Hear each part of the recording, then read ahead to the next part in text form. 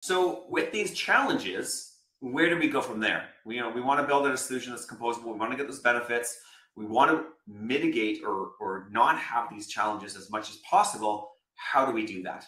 So let's talk about some strategies to mitigate those challenges. Yeah, and this is the idea of standardization, and I think that's probably the one that's moving the quickest, but also evolving the most over time. So we've seen, first of all, one of the major pieces of standardization that we've seen is just like the data format is almost all JSON.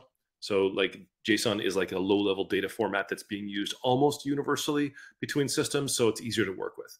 That's one thing that's already happened. That was great. And that was a big point that was like a few years in the making. But also the idea of all the APIs being essentially what's called REST APIs and well-defined REST APIs using like a fairly well-defined standard.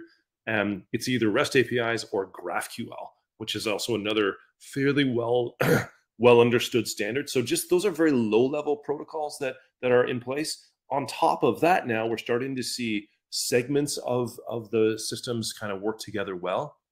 CMS being one of those, headless CMS being one of the segments, commerce, search. So we're able to kind of put things in buckets. So we can say, oh, this is this kind of system. Again, within those, just as we saw with Aaron, how that works together within those systems is still, kind of up for architecting and doing that correctly. But the standardization is really how these systems talk to each other.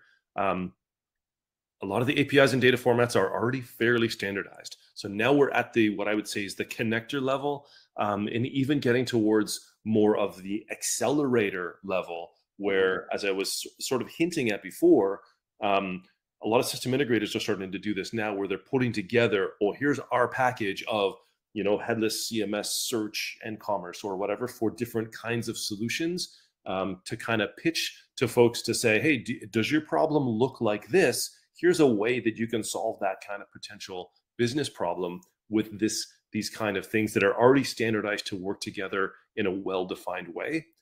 Starting to see a lot more things like that, where those interfaces and protocols between the systems have already been figured out. We know they work together really well to solve a certain kind of vertical business problem. Yeah, one thing I'll add on here too is just building standards within your organization of how you decide you want to roll something out as well. So if you're working with a system integrator or you have your own development team, have you guys sat down and said, you know what, if we have these specific ways we want to solve something, we always do it this way. We do it this way in the CMS. We do it this way in the e-commerce. We do it this way in the marketing automation platform. And that could be around calling APIs between systems or tying things together. And what is that standardization that's consistent?